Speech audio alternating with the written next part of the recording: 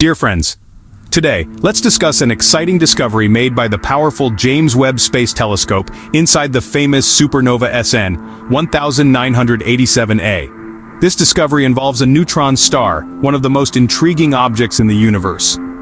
Neutron stars are dense and challenging to find, especially when hidden in the dust and gas of a supernova remnant. Despite decades of searching, astronomers finally succeeded in locating one in SN 1987A thanks to the capabilities of the James Webb Space Telescope.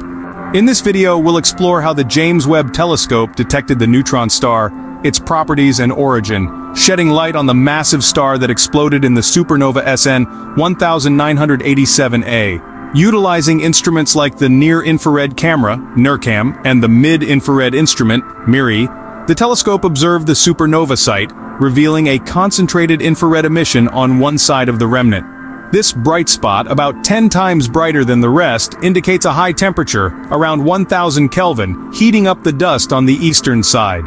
The probable cause for this hotspot is a neutron star at the center of the supernova, emitting high-energy radiation.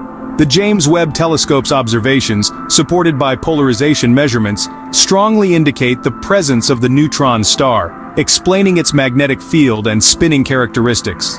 These findings align with predictions and simulations and complement observations from other telescopes.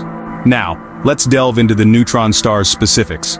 With an estimated mass of 1.4 times that of the Sun and a radius of about 10 kilometers, this extremely dense and hot object formed from the collapse of the massive star's iron core.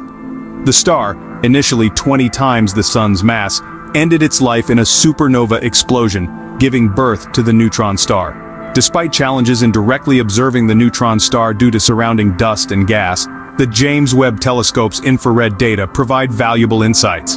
However, uncertainties persist. The neutron star's nature is obscured by the remaining dust and gas, and its emission is influenced by nearby stars and interactions with the interstellar medium. To fully understand its properties and origin, additional observations from telescopes like Chandra and Fermi are necessary.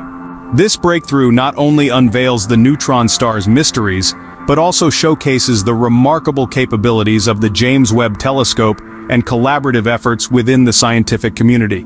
I hope you found this information insightful. Feel free to share your thoughts and questions in the comments below. Thank you for watching and stay tuned for more discoveries.